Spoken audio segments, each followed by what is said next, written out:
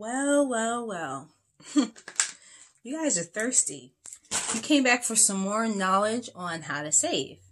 Now this video is all about what type of savings accounts you should have. Let's just say there are 8 of them.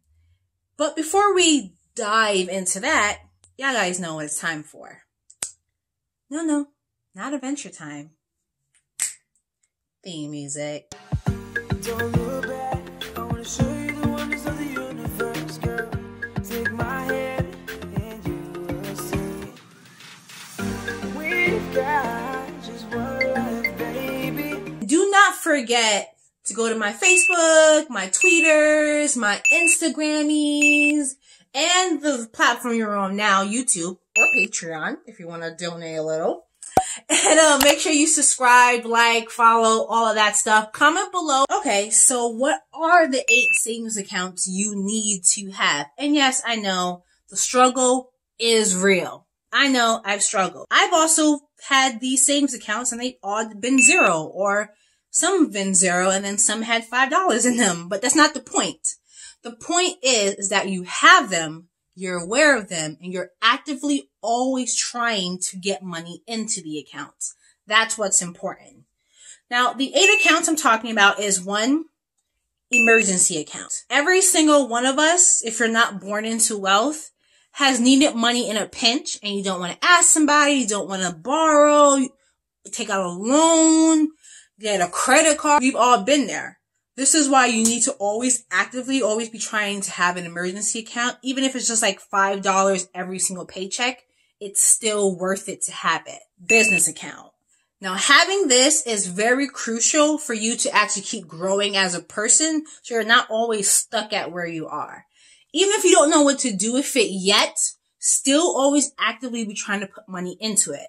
Whether you dream about opening your own salon, or you dream about, I don't know, buying houses and fixing them up and reselling them. Whatever your dream is, just put money into it. Even if you don't know how to do it yet, just know that you have it there. It could be $1 for 3 months. Doesn't matter. You still have it in your head. You need to keep putting money into this account.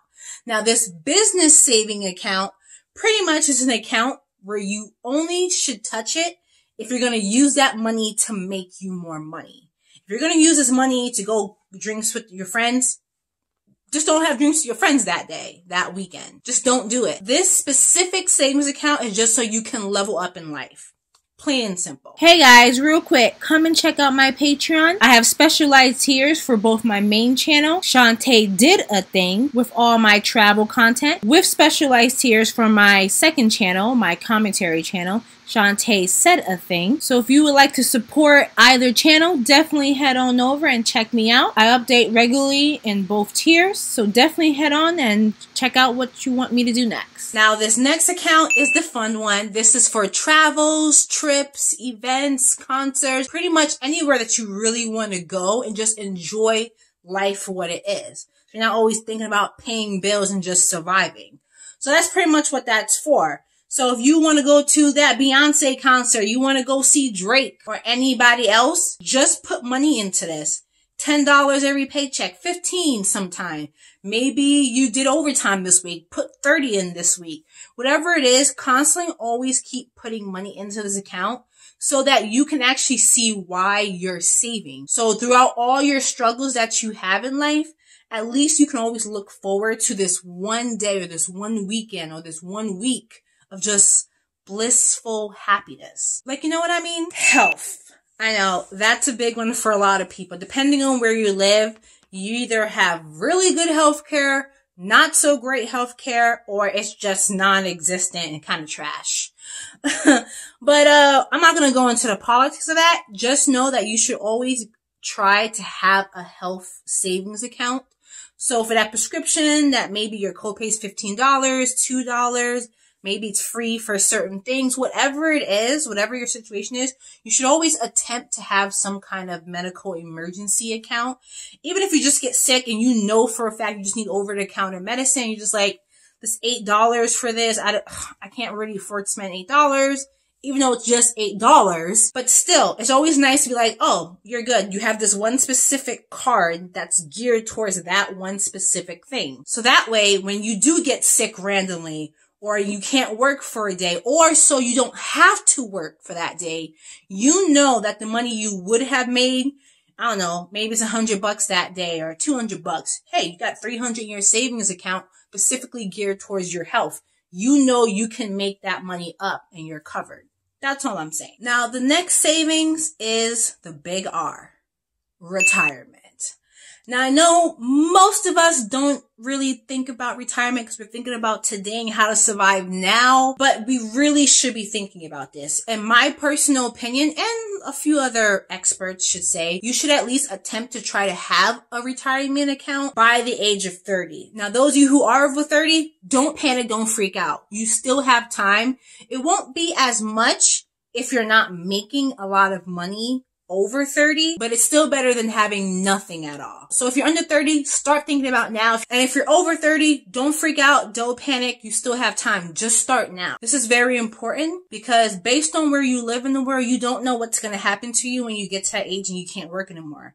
Are your family still going to be around to take care of you? Will there be any social security? Does that not exist in your country? Who knows? You don't know what's going to happen to you. Is someone gonna steal all your money right before you retire? Who knows? You should start thinking about it now. And I can honestly say I have actually tried to have a retirement fund. I had to keep borrowing it. It was a very specific, unique situation that happened to me. I had to use the money for an emergency because I already used all my emergency money. And I used a bit of my travel money. I didn't want to touch the travel money, so I used my retirement money. It was a whole situation. But the point is that I still have that account and I'm still always actively trying to fill it no matter what. I do try very hard now to not touch it, and I haven't touched it in like 2 years. It's not a lot in it right now, but I haven't touched it. I'm so grateful that now I know how to manage myself when an emergency happens. And I'm not thinking about touching money that belongs to a different aspect of my life. Okay, so another savings account that I think you should have is just for something big. Now this account, no one knows what it's for. It's not for health. It's not for retirement. It's not to go traveling the world or, you know, buying a house or a car and thing. It's just there to be there. You don't know what you're going to use it for. You have no idea where it's going to go, and you don't tell no one about it. Shh. No one knows about this account. Not your kids, not your husband, your wife, friends, no one. This is just an account that sits there just to be there. Don't use it for emergencies or anything. Now, the reason why I say you should have this account that's just there to be there is because, one, it doesn't hurt to have another account. Duh. But two, it doesn't hurt that when life gives you lemons, that you can make more than just lemonade. You can have a lemonade stand, build on that, make a lemonade factory, start selling it all over the world. Pretty much what I'm trying to say is, if you're just living your life and something comes your way, it's not a business proposal, it's nothing to do with your health, retirement, or anything like that. You want to be able to say you got money to do it, so you're not borrowing from travel account, this account, that account, emergency account. This is just something to do big. Pretty much this one is just to be prepared for anything. This can even be an account that you can add on to your other savings accounts. Let's say your emergency account is gone. Dang. Now you gotta borrow from another account because another emergency arises and you don't have money to put into it. This account, other than being for something you don't know, can also act as a backup account. So this is all the extra loose change or loose money or random things that you get. And the very last account is fun money. Now, this one is specifically for you to do whatever you want impulsively. You're walking around minding your own business and then bam, you see an ad for something that you want, but you think, dang, that's a lot of money, or dang, that's only $5, but you really shouldn't spend it. But boom, you got a savings account that's specifically geared for all of those impulses. So that way, you're not really impulse buying and then regretting it later. later, you're actually using money that you already set aside for you to just dove into fun things. You're going out with the girls, going out with the fellas. Boom, you got your fun money account specifically so you know how much money you can spend. So if you got $80 in that account, it's only the third of the month, maybe use it wisely. Maybe think about, hey, you know, these people want to go out every single weekend this month. So that means you need to know you got $80. It's only the third, fifth, sixth of the month. So you got like $20 to spend every single week for just you. If you got $800 in there, you know how much you can spend for that month. I'm just saying, this account is very important because this actually helps you not overspend. If you have a separate card for just things that you want to do to have impulsive fun with, I highly recommend that. I do it myself. That way I never overspend anything. And by the way, it's a debit card, not a credit card. So when you swipe and it declines, you know funds over until the next month. Now, these are all my tips and things that I do myself, even if I'm failing at it momentarily. The point is that you actually have these available to you and you always know it and you always know what you're trying to do. So if you already have a similar system to this, comment down below. Tell me how you figured this out. And if there's something you think you can really try to do, let me know as well. I'm telling you, I will love you even more than I already do. That's the end of this video, and do not forget to like, comment, share, and subscribe if you haven't done so already. I'm telling you, it's a really, really good thing to do in addition to your savings. All right, ciao.